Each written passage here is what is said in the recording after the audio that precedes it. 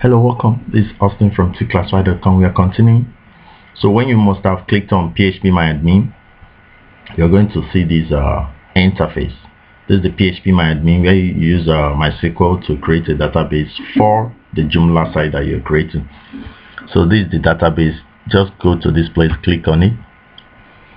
Once you click on this place, it's gonna show you a small form. Say create a new database. So what's the name of the database? Like the name of our website is you and me, so I'm gonna use a database as you and me as well, DB. So that's the database, you and me DB. So you say create. Good. You see database you and me DB has been created. So with that, you can now see database you and me DB. See it here. So it has already been created. That's all of it to be done on database creation. So we're going to start running the installation immediately. So open another browser. So this is the new browser. Just type in localhost / you and me. That's the name of your website. Remember, the name of the website I will change here in the www directory to you and me. So just type localhost /it so that it will bring out this out for you so that you can run the installation. Installation is very easy. Just keep clicking on next. I'm doing some little changes, so I'm gonna say next.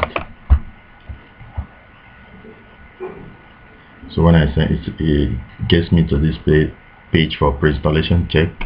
Nothing here. I say next. See the steps. Has gone past 1, goes past 2, is 9.3. Still click next again.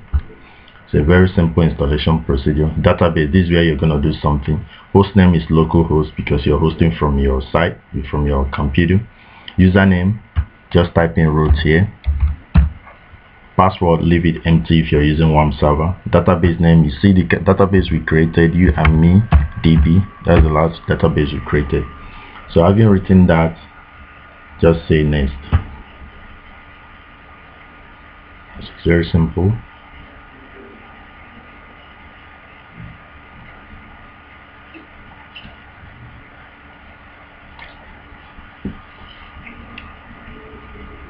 So this is the Joomla installation background that I use in doing the installation for your Joomla website.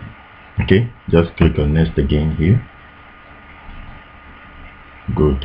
So here you can put the name of the website. You can just say you and me.